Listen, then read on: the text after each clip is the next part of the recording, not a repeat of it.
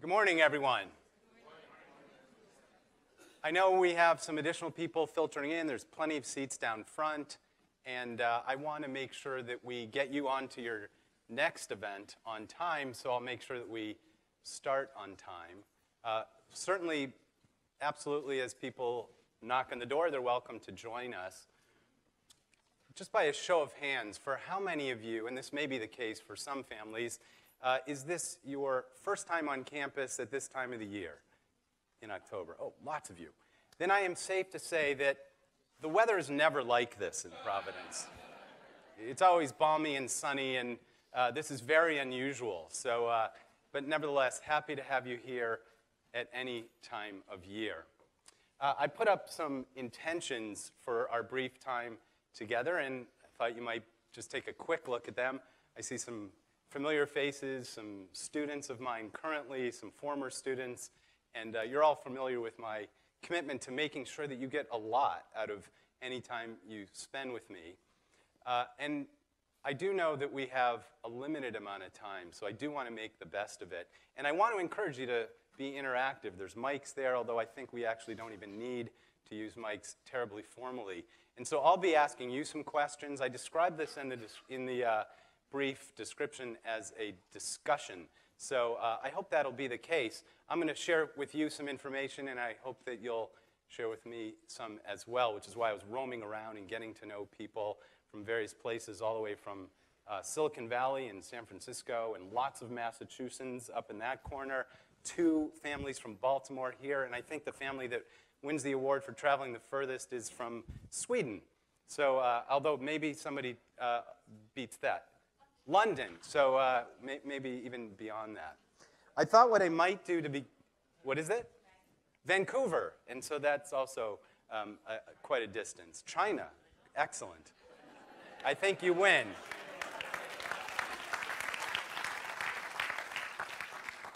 Well, I'm certainly so flattered that you all came from China and Sweden and London just to hear me, and maybe you've had some opportunity to spend with your children. I'm going to describe a little bit of my background so you know where I'm coming from. The little description in the brochure, I think, told you a little bit, but I hope we'll get to know each other in a little bit more detail. The word that most people use to describe what I do professionally in all sorts of expressions is entrepreneurship. And I'm really proud of that. I'm also humbled by that. And I know that I'm in company of excellent entrepreneurs yourselves.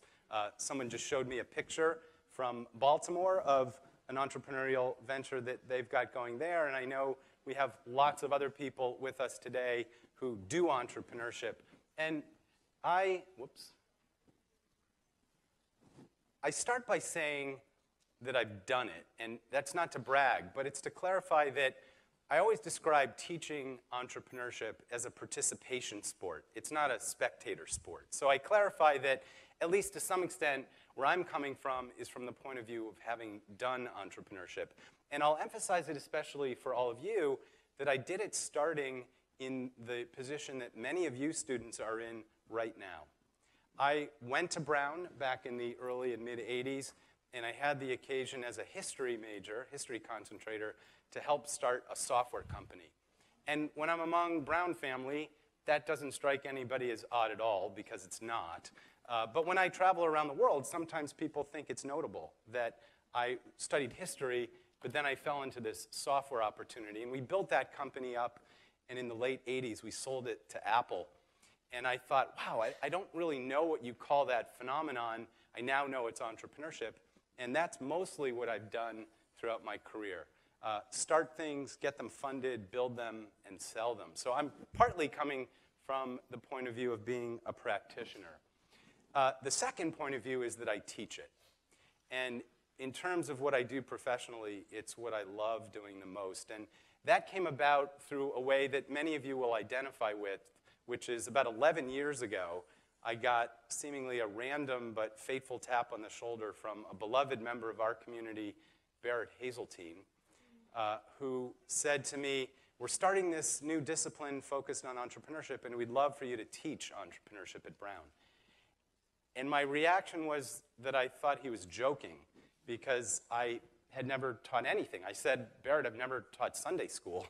And he said, no, I know you. You'd be great. Take one of your business school classes and morph it into what would be appropriate at Brown. And I did that, and I haven't turned back, and it's the thing that I love doing most. You'll notice that I'm also on the faculty at Tel Aviv University's MBA program, where I teach each summer. And then most recently, I was appointed as the inaugural executive director of something that's new at Brown called the Jonathan Nelson Center for Entrepreneurship. And I'm enormously proud of that. I'm incredibly humbled by the gesture for me to lead that into its first several years of existence. And I know many of you are supportive of that, and I really appreciate your support. I coach it. So I work with a portfolio of startup companies, new ventures in all sorts of disciplines all over the world. And I do this, which I would call a workshop, in every corner of Earth, which is across the United States, throughout the US. I work with Israelis, I work with Palestinians, some in Ramallah, some in Tel Aviv, sometimes together through a group that I know is represented here called Seeds of Peace. Seeds of Peace is a wonderful organization that brings Israelis and Palestinians and now people from all other places around the world to a camp in Maine, and I work very actively with their alumni group in Jordan, in London, in East Jerusalem, and in other places. The mission there is not profit. The mission there is much more expansive. It's really Middle East and in some ways world peace. So entrepreneurship, at least at Brown, is very distinctive in that it has applications across all sorts of disciplines way beyond business. Business is important, but it's much more expansive than that. And sometimes I find myself in places like Bahrain or Slovenia that honestly I had to find on a map. But I go there regularly. The US Embassy brought me to Bahrain, and the mission there was to foster a culture of entrepreneurship that didn't really exist. And then a couple of other quick things. I went to Brown, I mentioned briefly, class of '87. My wife is sitting up there too, Deb Herman. We met when we were at Brown. We were in the same class. I proudly wear this designation today, along with all of you, that I'm a Brown parent as well. I went to Harvard Business School, and I worked at Procter & Gamble, so I have a little bit of traditional classic business training. And I don't know if anybody know what FRSA is, or anybody a member of FRSA? FRSA means that I'm a fellow of the Royal Society of the Arts. And I didn't really even know what that was until about 2 years ago that I was asked to join this. And the shorthand way they described it was, well, Benjamin Franklin in the 1700s was the head of this thing. And I said, you got me. And so last year when I was in London, I visited the headquarters, and I do some work with the FRSA fellows around the world. Now, anybody who may have checked me out on the internet will realize that there's actually one line in my bio that needs some modification, and perhaps you can help me do that. And that is that it says, yes, I like yoga, but I'm also an avid and tortured Cleveland sports fan. And I'll modify that a little bit with that, recognizing this. And man, what an amazing time. I know there's at least one person who's also a native Clevelander here as well, and we are basking in a renaissance that we can't really even explain. But I'm not going to try to explain it. I'm just going to roll with it. So we need to modify my bio a little bit in terms of where I come from and what it represents. We have a lot to cover in just a short amount of time, and I thought I might start with prompting us for the concept of what is entrepreneurship. And I'm going to share with you the definition that several of my students who are here with us today know, but this isn't a quiz. I really do want to hear from you, not about how you would define entrepreneurship, but just simply what are some words or thoughts that the word entrepreneurship prompts. When I say entrepreneurship, what word pops into your mind? Yeah. Leadership, that's a good one, yeah. Creativity. Inspiration, yes, I love it. You guys are well-versed in this. Risk taker. Freedom, that's an interesting one. What else? Problem solving. Fundraising, yes. You sounds like you're an experienced entrepreneur. Passion, yeah. Anything maybe from up in that corner? Yes. Practical. You know, yeah, one more. Okay, sounds like you're an experienced entrepreneur as well. Yeah, all these words resonate in ways that I know are authentic for all of you. And as I said, I'm in the good company of many of you who are entrepreneurs. And throughout a whole semester's course, as some of my students know, we'll touch on all of these. And we don't have time to dwell and dig into all those details, but it's not uncommon.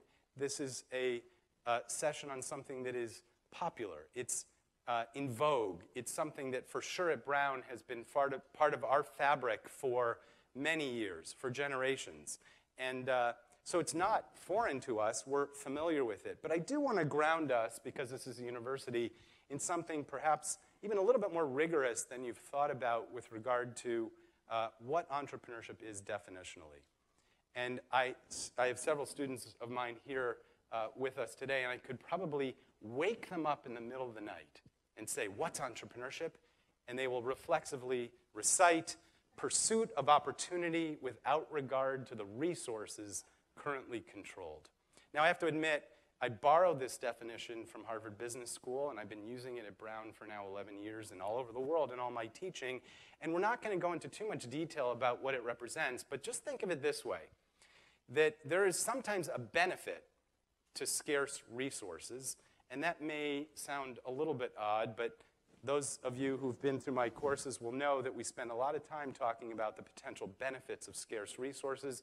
And that resonates with students because just like I was a student with scarce resources at Brown, many of those folks leverage the fact that they have scarce resources. And it can work well on the other side too, that there's some organizations that have too many resources to be entrepreneurial. And you could probably think of how that could be the case, that too many resources could make you protective of those resources and afraid to take a risk, which is one of the words that came up when we asked you about that. So we're not going to dwell on it, but one word here that I do want to focus on is this, opportunity. And at least rhetorically ask, where do opportunities come from? And one way to think about that is from one of my professors in business school, which is Bill Solomon at Harvard Business School. And he says, in a way that actually I don't find terribly satisfying, but it's maybe a little bit inspirational, and that is opportunity is everywhere. And I think to some extent we've experienced this. It's on college campuses. It's in all the countries represented here that you have come from, all the states, all the places. It comes from all these kinds of places. But it's not very motivating to just hear that. And so what we're going to do today is unpack a little bit of a methodology for where you can find opportunities and how you can validate them. Now, whenever I travel around the world teaching entrepreneurship, by the way, I see people standing in the doorway. There are definitely other seats, so you're welcome to come in and we'll find you some here. Whenever I travel around the world, and I help people in governments or nonprofits or big companies or startups or NGOs, like I mentioned, Seeds of Peace, we work a lot on how do you find and validate new opportunities. And one way that people typically tell me is they do some research, and they do what I would call top-down research. And top-down research is the kind of secondary, prepackaged research that every Brown student excels at. And that's the kind of research that you would do these days if you just went to Google and you wanted to know things like how big is a market, or how fast is it growing, or other characteristics that are accessible through secondary research. You can go to Google. If we wanted to know something about the pet food industry, I'm sure I could challenge anybody in this room, and you could tell me the market size of the pet food industry in probably a minute. And in our day, I was class of '87, as I know some of you are from that same era, we would use these big buildings that were called libraries, and they would package and house books and journals and articles. But these days, it's so easy from our phone to find out things like how big is a market, how fast is it growing, how might you segment that market if it's the pet food industry, how might we think of the dogs and the cats and the equine part of that. How many potential customers are there? Who might those customers be? And maybe something about competitors. And inevitably, when I ask people in the various places where I teach, how they start to find ideas, they start to tell me essentially about top-down research. And there, too, I don't find it particularly satisfying. It's necessary. If you ask any investor the kinds of general characteristics they're looking for, they're going to say, yeah, tell me how big the market is. Tell me how fast it's growing. How big is this opportunity? But although that technique of top-down research, which all of you are excellent at, is necessary, it's by no means sufficient. And I'm going to spend the rest of our time today helping us uncover a different technique that I find has breakthrough results in terms of what I'm able to teach my students here and what I'm able to convey to people all over the world. And the best thing about it is it doesn't take a lot of time. It doesn't take much money, if any. It doesn't really take much more training or sophistication than I'm going to share with you today. And it's the kind of thing, and I know this from some of my students who are represented here, because they're embarking on bottom-up research, which is what I'm going to talk about in our class right now, and I'm going to share with you some of those results. So the other approach that we're going to talk about today is bottom-up research, or what I call market-inspired entrepreneurship. Now, let's uncover a little bit of why that's important and what it even means. Fundamentally, what bottom-up research represents is a technique to find and validate unmet needs. And I want to clarify that the kinds of needs we're talking about are strong and enduring. And we won't get into too much, but why do you think I clarify that we're looking for strong needs? Why not weak and whimsical? Why strong and enduring? Why do you think we're looking for a strong need? Yeah. Okay, so a strong need, maybe that even deals with the next qualification, which is enduring, because you use a really good word, which is persistent. And if it's whimsical or faddish, then it may not form the basis of a long-term opportunity. So that's good in terms of enduring. Why do you think we say strong? Why not a weak need? Yeah. Yeah, so they'll be really motivated to take their credit card out of their pocket and say, yeah, I want to buy something, because we're faced with those kinds of opportunities all the time. A friend of mine, venture capitalist, says, I want to invest in needs that are like somebody's hair's on fire. Because if your hair's on fire, you really need a bucket of water to put it out. And anything short of that might be a weak need or maybe a want. And it isn't to say that you can't build a successful business around a want, but in general, we're looking for strong and enduring needs. Now, the shorthand way I describe bottom-up research is by being an anthropologist. How many of you have taken an anthropology course? Yeah, many of you. I was asked to teach in Portugal a few years ago with a world-class anthropologist, maybe some of you have taken, Lina Fruzetti. And Lina helped me to understand that what anthropologists are great at is essentially doing bottom-up research. And that means that anthropologists are really good at observing and listening to people in their own habitats without intervening, without changing their behavior. Anthropologists are great at understanding the way people live their lives. And so one shorthand way I describe doing bottom-up research is to be an anthropologist. The other is, I love this word empathy, to empathize. And this is the other point of view, another way of my describing shorthand what bottom-up research is. Now, there's some metaphors that exist in lots of different cultures, certainly in Western culture, about what empathy is. When I say the word empathy, how do we often describe the way that we could describe what empathy is?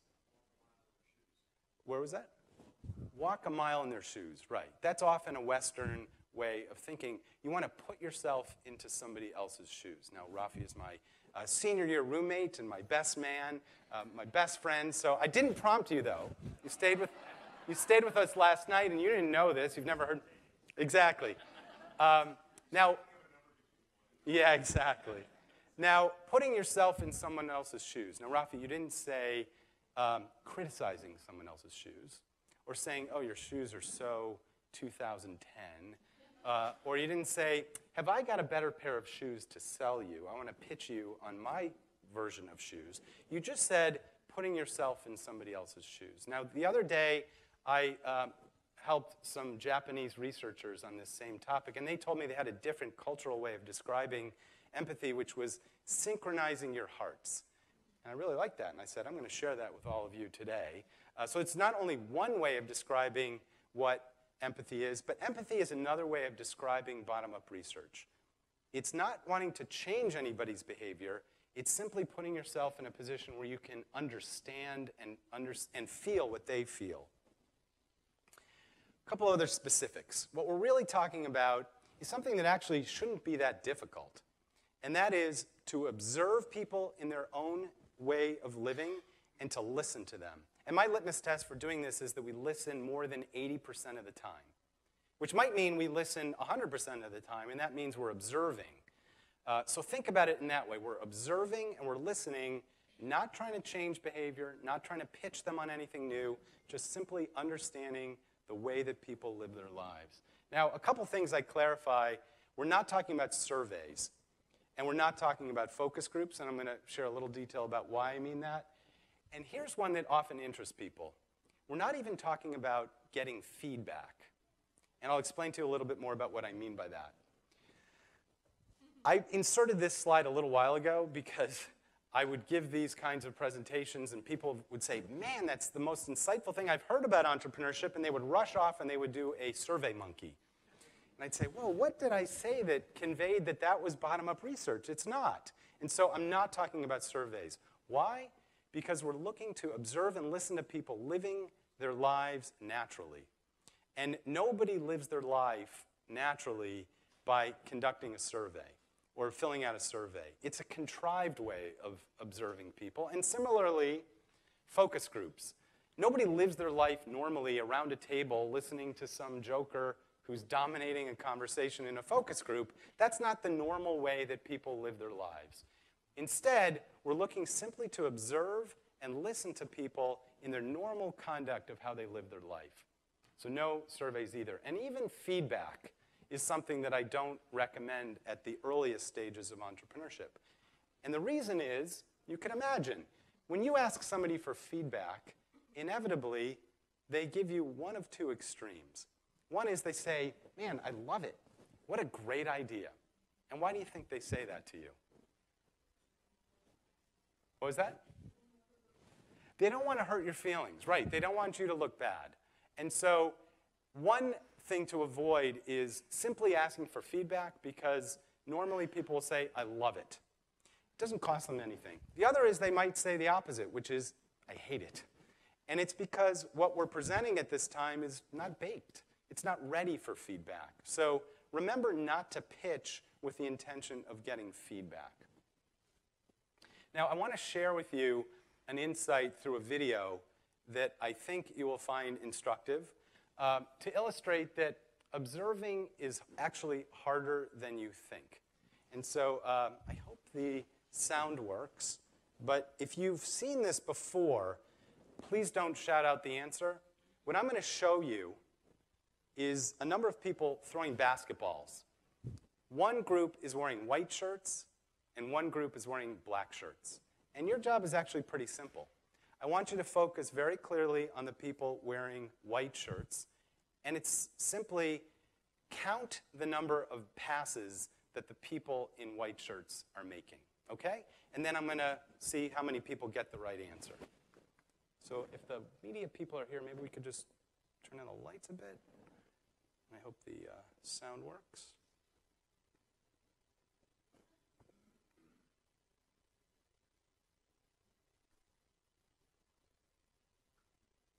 This is a test of selective attention. Count how many times the players wearing white pass the basketball.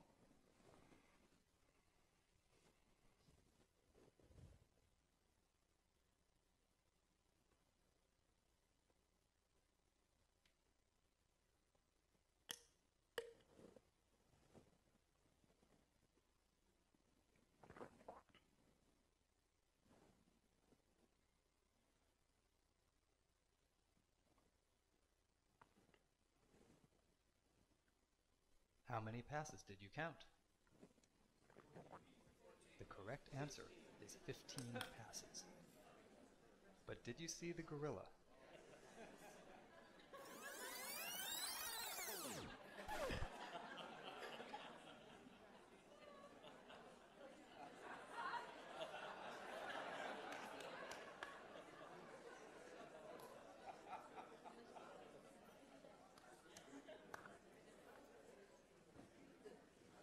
Now, this is family weekend, so I'm not going to embarrass anybody, but I could see that many of you did not see the gorilla.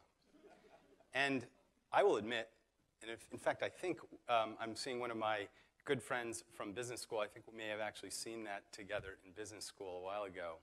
I didn't see the gorilla the first time I saw that video. In fact, I swore it was a trick. There is no way that that gorilla just walked in front of my field of view and I didn't see it. And so the truth is that observing is actually harder than you think.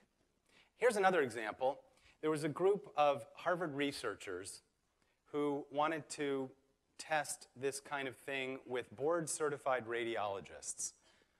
And they showed them some lung tissue under a microscope and asked them to tell us what they saw. And here's what they showed them. They showed them some lung tissue, and they were looking for some anomalies. 83% of the board-certified radiologists to whom they showed this slide missed this. I don't know why everything's gorillas, but here's a gorilla right there. How could you, as a board-certified radiologist who's so used to seeing this every day, miss the gorilla right in front of your face? And why is that? Well, we can imagine that we all are guilty of this lots of times. We have a narrow field of view. We converge before we diverge. We miss things that are so obvious. And so I do caveat what seems like it's so easy to say that actually observing and listening is harder than you think. Now, it's not impossible, and I'm going to share some really good examples that you'll never forget, but it's not easy. I also want to share with you a quote from Albert Einstein that I think encapsulates a little bit of why I think bottom-up research is so important. And it says the following. It says, if I had an hour to solve a problem and my life depended on the solution, I would spend the first 55 minutes determining the proper question to ask. For once I know the proper question, I could solve the problem in less than 5 minutes. And that's the orientation of my emphasis on this kind of bottom-up research, which is to say, yeah, it's really important, especially lots of us who come from the point of view of a technology, which is part of a proposed solution, but make sure that we spend enough time, maybe the dominant time, initially framing the problem. Because if we frame the problem incorrectly, no matter what solution we devise, it's going to be a foolhardy approach and not one that'll succeed entrepreneurially. Now, if you don't believe me, remember this is a university, and so data kind of rules the day. I want to share with you the top reasons that business startups often fail. And this is just a perfect advertisement for bottom-up research. Top 20 reasons that startups fail. The number one will shock you. How could that be the case? Like, how could smart people ignore their customers? The other one is very much related, which is no market need. And again, not like buried in the noise down here, but the top two reasons. And when I saw this a couple years ago, I thought, wow, if you don't believe me, believe the data. And we want to make sure that we avoid these kinds of problems. So in the time we have left, I want to share with you 3 quick examples. And my students and alumni who are here today will laugh because I guarantee you will never forget these examples. Here's one. I mentioned I worked at Procter & Gamble. Tide, as most of you may know, is the largest brand at Procter & Gamble, laundry detergent. And at the time of this example, it came in a cardboard box and in the form of powdered detergent. And P&G is awesome at doing this kind of research. It's really where I got my training in this. And so P&G's brand wanted to know how people were interacting with the box that was what Tide was packed in. And by and large, they did a really good job of following my litmus test of listening to people more than 80% of the time. And generally, people said, we're fine with the way that Tide is packaged. But they did a smart thing. Despite that kind of insight, they went a step beyond. And they went into people's homes with their permission. And they watched people interact with the product. And so one woman pulls the box out of a bag. She puts it on the counter. She pulls a drawer open, pulls out a really sharp knife. And she stabs the side of the box. And she starts boring a little hole and pouring the powder into a measuring cup. And the brand people who were observing were horrified. What are you doing? You're a crazy woman stabbing the side of a box. And she was confused because she said, I've been using your product for 40 years, and this is how I've always opened the box. Now that insight led eventually to something called liquid tide. Different form factor, different delivery mechanism, different packaging. And that story, I always like to emphasize, has several lessons. One is, the P&G teams know that you never stop doing bottom-up research. I mentioned they'd been around for 40 years. That insight came well into the history of that brand. The second is, they did a good job of listening, more than 80% of the time. But they didn't rely only on that. If they had only relied on that, they probably would have missed the big insight. They went a step further and watched and observed people anthropologically, empathetically, in their own homes. The other, and probably the most important lesson here is, the woman herself didn't know she had a problem. And simply asking her, do you have a problem, didn't elicit the insight that led to liquid tide. It's not her responsibility to know she has a problem. It's not her responsibility for sure to solve the problem. It's our responsibility to be empathetic and to be anthropological, to observe and listen in ways that discover a problem. Now here's another quick P&G example. Many of us are familiar with this brand called Dawn dishwashing liquid. Same technique. This brand team went into people's homes, and they noticed something very interesting, that the people using Dawn dishwashing liquid in pretty big numbers were using it to wash fruits and vegetables.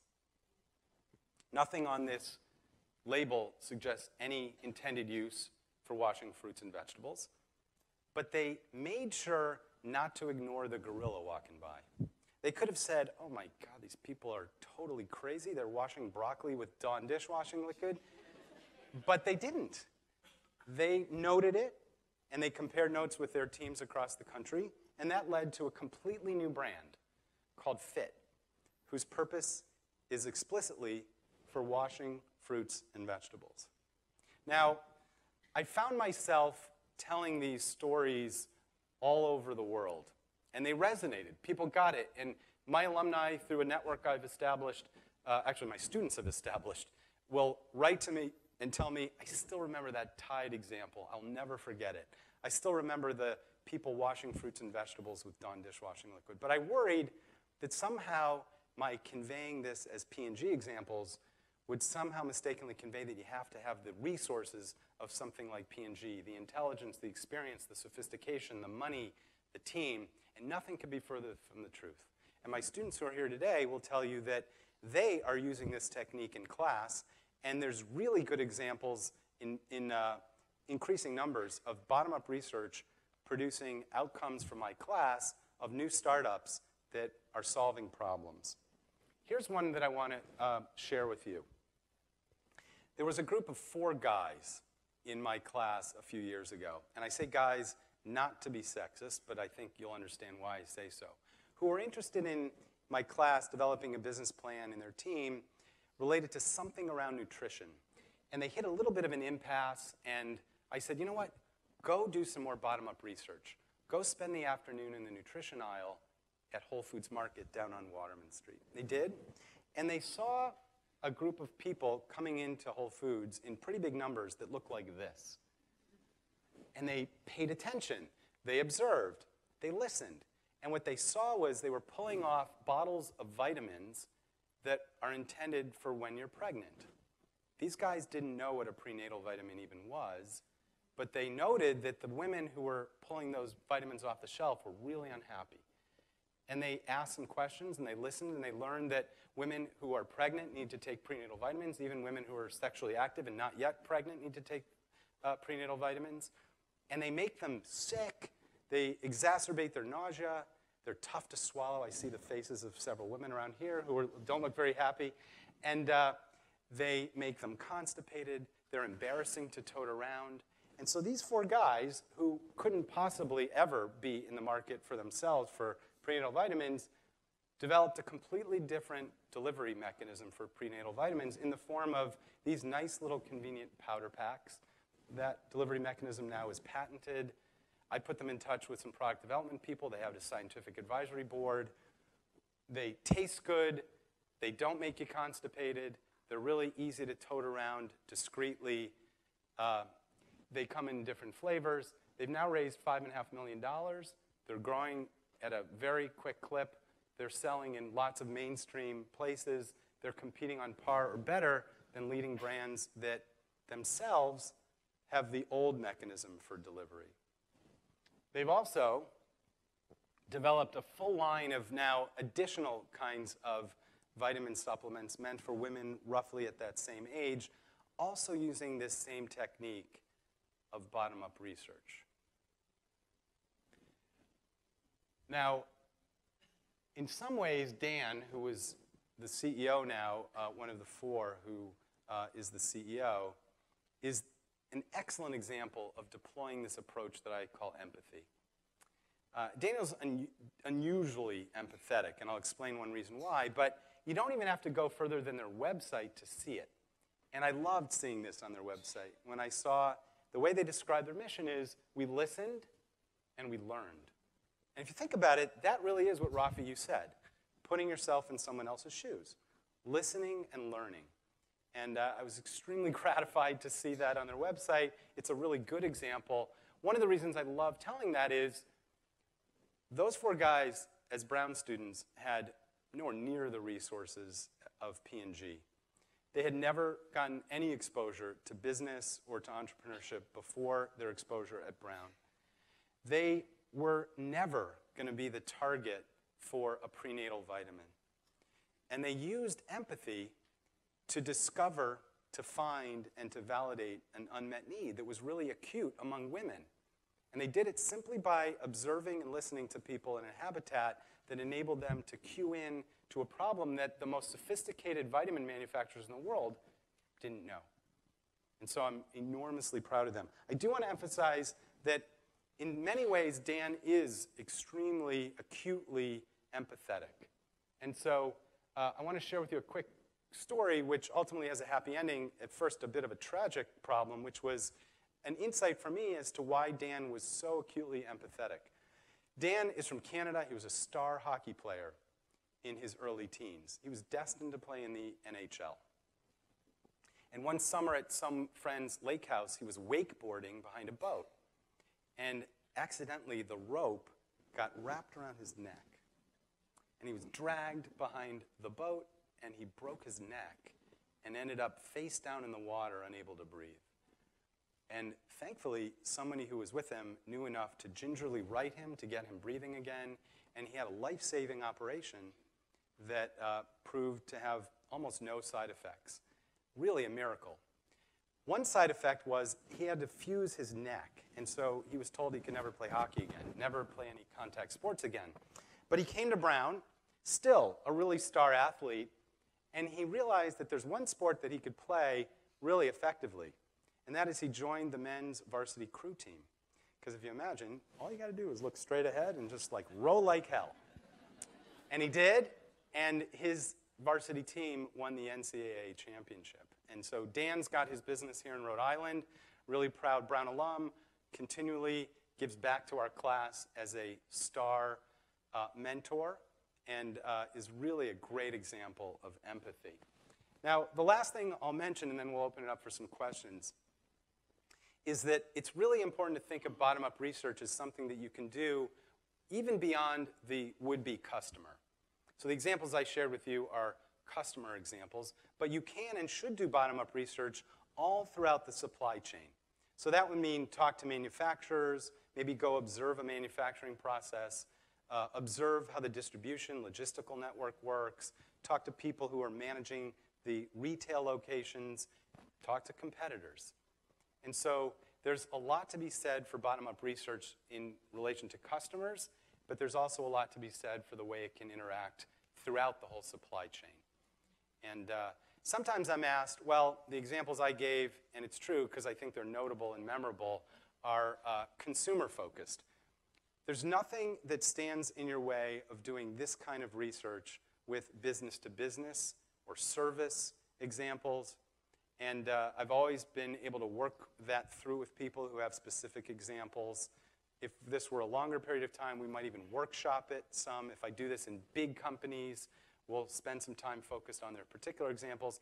And I'll end before the questions with one particular one, which is when I went to South Africa, I was asked to do some of this training with a very large consumer products manufacturer. They made soaps, lotion, shampoos, and they were absolutely convinced. The woman who runs the shampoo division from the back of the room raised her hand and says, I'm totally on board. I really want to do this. I just don't know quite how to observe my product in use because people use shampoo when they're not wearing any clothes. And so, do you have any suggestions? And I thought, that is a really good question. And we workshopped it a little bit. And one other woman from the back of the room in South Africa said, you know, we have a line of shampoo that's meant for newborn babies. And although it's not exactly watching adults using the shampoo for themselves, I bet some new moms wouldn't have a problem with us watching their shampooing their newborn babies' heads. And that's exactly what they did, and that led them to some insights that were really phenomenal. And so the last thing to end with is, it may not be possible to do bottom-up research exactly like I've described, the ideal, the orthodox way. That's okay. The adage I like to think about there is, don't let perfection be enemy of the good. And so, even if you can't think of the perfect way to do bottom-up research, do some. And think about that South Africa shampoo example, because they gain real important insight, even though it wasn't precisely on mark for the way they do things. So I will end there, and I will see if there's some microphones. I don't even know if we need microphones. You could just ask a question, shout out a question. But if you have specific questions, comments, anything also beyond bottom-up research about Brown, about entrepreneurship at Brown, about the new Center for Entrepreneurship at Brown, happy to entertain those as well. There was a question there, yes. Just tell us where you're from. You're from Baltimore. I'm from Baltimore, yes. and I have a lovely business. It's rocking. But Awesome. anyway, I just wanted to say, if this is something that people were interested in, NPR just came out with a podcast that's excellent, called How We Built This. And it just got 5 episodes, and it comes out every Monday, and it's terrific. Awesome. That's wonderful. So I'll give you a card. Maybe you can email it to me. Maybe there's a way we could post that and get it out to people. Thank you for saying that. Yes. Just tell us where you're from. Oh, you're the Vancouver folks. Yes. But South Africa originally. South Africa originally. All right. How important is acceptance of failure? Is that something you teach In entrepreneurship generally. So not with respect to bottom entrepreneurship. I mean, it goes without saying, but we'll say it. Failure is inherent in the whole entrepreneurial process. And we do talk about that. We talk about that. I teach all Harvard Business School case studies. And I admit I teach more successes than failures. But we do talk about failures. We do have examples of failures because the way that entrepreneurship works, the process that we undertake is that it's iterative. And it's almost never. It would be lucky if you just had a eureka moment, which is not the way I teach entrepreneurship because you can't predict or actually cause a eureka moment to happen. But it builds on this iteration. And so in some ways, the examples, for example, the Tide or the Dawn dishwashing liquid examples sound like fairy tales. And they didn't happen exactly like I told them. It wasn't like one day they noticed Dawn dishwashing liquid users washing broccoli, and the next day they had fit. It took some further insight, further investigation, and some failures to finally get to the point that you had a successful product. Pre-Mama is a good example, too. The first version of their product was a bottled beverage. And it turns out that that was not a viable way of delivering this product. It was big, bulky, cost structure was off, the shipping was difficult because it broke along the way. And the real insight that was also bottom-up was, I'll never forget this, we were in my office, and the administrative assistant from the concentration walked in. She said, oh, what are you guys working on? And I said, oh, this is a good opportunity to see what she thinks. And we didn't ask for explicit feedback, but we kind of danced around the issue. And she said, oh, a bottled beverage? I don't want to broadcast to the world that I'm pregnant. I don't even want to broadcast to the world that I'm trying to get pregnant. And so the discretion that she wanted to have about using a prenatal vitamin was really important. And they had to shift gears completely away from their first version, which was a bottled beverage. So yes, it's inevitable. And I'm not even sure I would want to call it failure, because the way I teach is a deliberate, structured process, and that kind of iteration is inevitably part of the process. I'll say, too, that that resonates with Brown's ecosystem very much, that Brown encourages all of the students represented here today to take risks and to try things where life's not going to end if you, quote, fail. In fact, you can't fail here. You know that there's no F. There's an NC. And it doesn't show up anywhere. And so it's one way in which entrepreneurship very much resonates with the ecosystem at Brown. And so I wouldn't even call it failure. It's so Brown of me not to. I would call it part of the inevitable process of entrepreneurship, just like trying things and not succeeding is part of the educational process at a place like Brown. Rob. Yeah, can you talk a little bit about the process of interrogating somebody that you're observing and how you do that without, changing?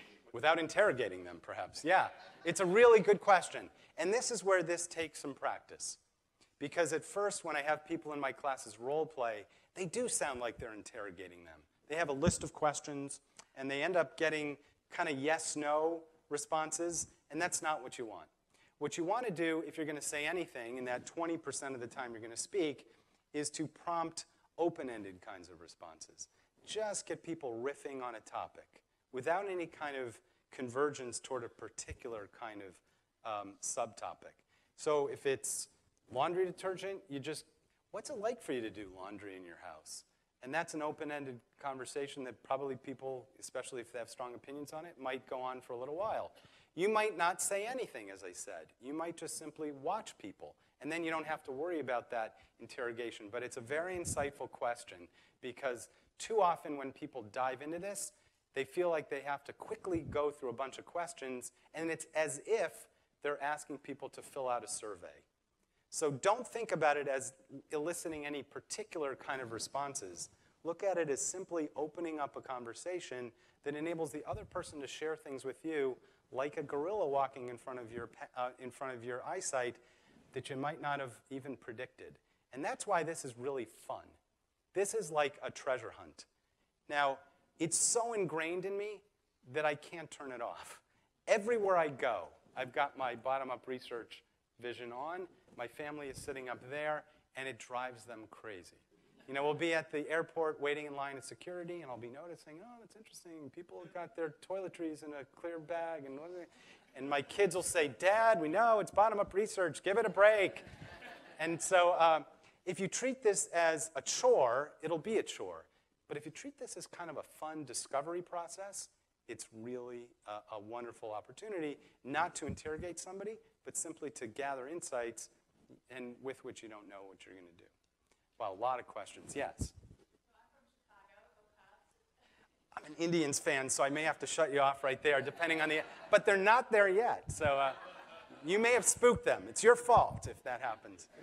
So I'm curious to know how you apply this to a service, because you mostly talk about consumer goods. For instance, I'm a life coach, and I work with women in midlife transition. And so beyond going and talking to women in midlife and going through the empty nest transition, for instance, how do I apply the supply chain to something? So it's a really good question. It's like I said before, sometimes these are not quite as accessible or easy to translate, but I've never seen a circumstance when we couldn't. If we had more time, we could workshop that. I think the principles still apply, which is really to keep your ears open and keep your eyes open. Now, you're currently a service, but there's plenty of examples of product businesses that have evolved from service businesses. In many ways, you're at an advantage, not a disadvantage, because you're constantly interacting with people in much deeper ways than somebody just pulling a vitamin off of a shelf. So I think it's the same general approach, which is be empathetic, which I'm sure you are as a life coach. Be anthropological. Take note of the gorilla walking in front of you. Wow, that's a weird pattern that, this week 5 people mentioned the need for, how do I schedule things with my family because I've got so many things distracting me from the primary focus of what I'm trying to do professionally. So I don't know the answer explicitly, but I do know that the principles still apply in the same way if you think about observing and listening, being anthropological, and being empathetic. I hope that's reasonable at this point for a Cubs fan. Yes? You, at the beginning, you talked about wanting having to be strong. We were in the same Neusner class, freshman year. Wow. Yes. I know. It was a traumatic experience.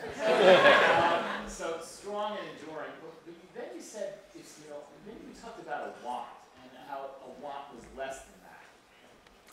And I'm wondering, a lot of businesses, a lot of entrepreneurial ventures are based on wants. So what do you do if your business is actually drive? So it's a really good clarification. And I think what I said is there are plenty of businesses based on wants. And so it's not to completely discourage the idea of wants. Plenty of really big businesses, successful ones, tend to focus on a want. In my experience with investors, they tend to want to see something for the reasons that we heard before, a little bit anecdotally, that is going to be highly motivating for somebody to address, rather than whimsically, where there might be a little bit of fad or luck involved. So I wouldn't discourage you from observing those trends, because there may be things that you would classify as a want or a weak need or something that doesn't really rise to the level of hair on fire. For sure, pay attention to those. So even in my class, there's good examples of those. I'd say prenatal vitamins tend more toward the need approach, but there's others.